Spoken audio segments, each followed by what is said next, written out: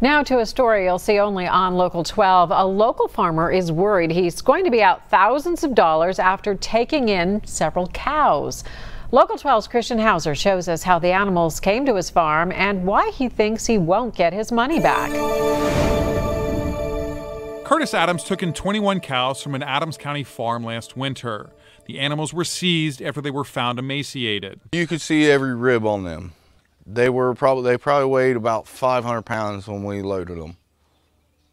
And they were so weak. 5 of them died shortly after getting to Adams's farm. The remaining cattle have improved and put on weight. Now they're healthy.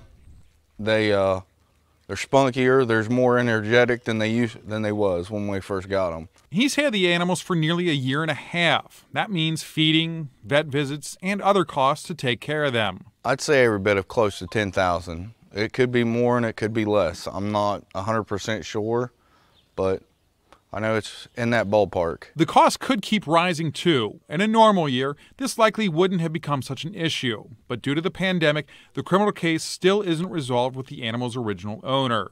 Adams says he's got more money into the animals than they're worth. His dad also has some of the cattle that were seized. He says his dad got a call from the county about the future of the cows. They said that they were going to take them to the stockyards and they were going to let the guy pick on how they get processed, on what one, if he wants to sell them by the pound or what he wants to do, which that's not fair to anybody. Adams says he'd be okay just keeping the cattle and calling it even, but he worries the county won't let him do that.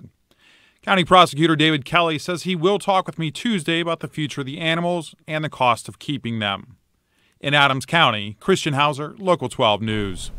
We'll have an update tomorrow with what the prosecutor says about the animals, paying back the farmer, and the status of the criminal case.